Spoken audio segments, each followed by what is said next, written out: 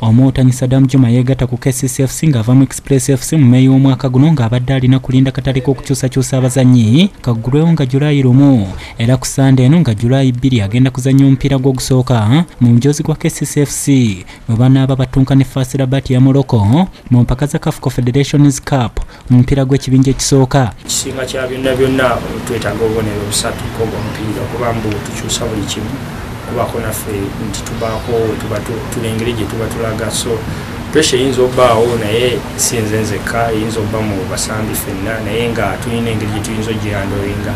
Y'omuzibizi wa kilabu ya Vipers adiddirwalirwa awedde okulongoosebwa evvivi ku ddwaliro lya Magumba erya Koswa Ekisubi nga leero bakama be nga bakulembeddwamu pulezidenti wa kilabu Lawrence Mulindwa bamutwalidde obuyambi omubadde ssente enkalu n'ebikozesebwa ebirala. Kituzizaamu amaanyi tugambye nti after the operation asuubira okutandika okujogingamu oluvannyuma lw'omwezi mulamba then awo ng'abasawo bamonitoringa progress.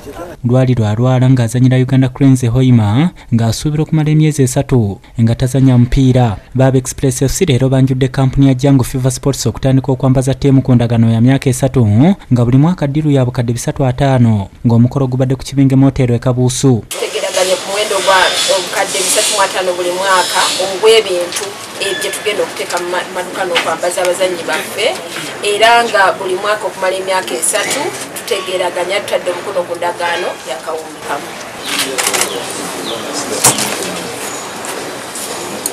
We have a shop at Wankulukuku.